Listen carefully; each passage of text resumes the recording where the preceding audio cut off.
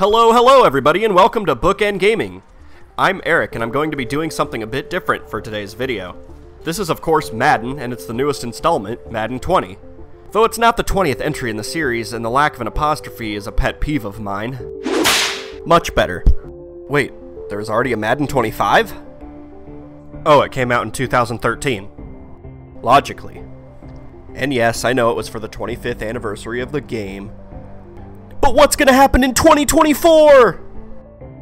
This is madness! I'm going to be using the game to show off something that a lot of people might not know. If you like today's video, make sure to like, comment, subscribe, share, whatever. It all helps us out a lot.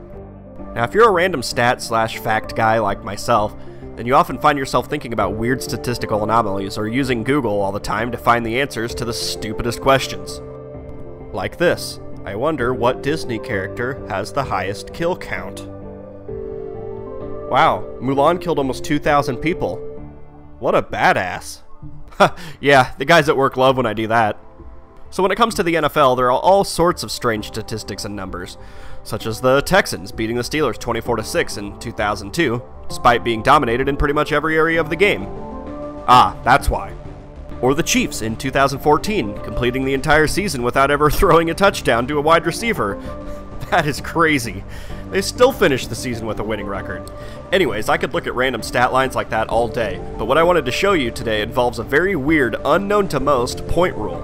There have been 5 games in NFL history to end 2-0. Surprisingly, it's never happened in the last 80 years, and they all occurred in the 20s and 30s. However, there was a Monday night game between the Steelers and Dolphins that ended 3-0. The field had just been redone and it rained very heavily. There was literally a point in the game where a punt stuck directly into the ground.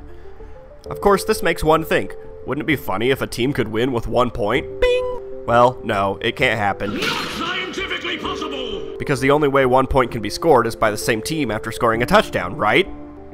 Wrong! There is another way, and it's called the 1-point defensive safety. The game can't end 1-0, however, because, yes, it can only happen after a team scores a touchdown.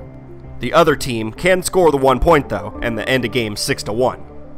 Whoa, settle down, Julian Edelman. No need to get all glitchy. I'll show you how.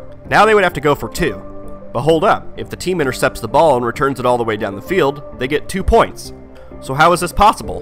Here we are at the 2-yard line. Now it looks like we would have to somehow lose 98 yards. And I know what you're thinking. That would never happen. And yeah, you're probably right. But it's not too far-fetched to believe that a team could, say, throw an interception while going for 2, but before the person who intercepted the ball makes it to the end zone, he starts to run out of juice. And the team who threw the pick tackles him and causes the returner to fumble the ball into the end zone and recover it themselves, before the intercepting team downs them in the end zone. I don't know about you, but I would love to see this happen at some point in my life. The only thing is, most teams won't go for 2 unless the way that the game is going dictates that they should. But let's say that a team is up 6-0, scores a touchdown to go up 12-0, and wants to make that an even 14. So they go for 2. Then this crazy anomaly occurs, and the score is now 12-1. Unlikely to ever happen, yes, but it is a rule, and I would love to see it happen in my lifetime, as I'm sure you would too. Thank you for watching, everybody, and we hope you enjoyed the video. And we hope to see you next time. Goodbye.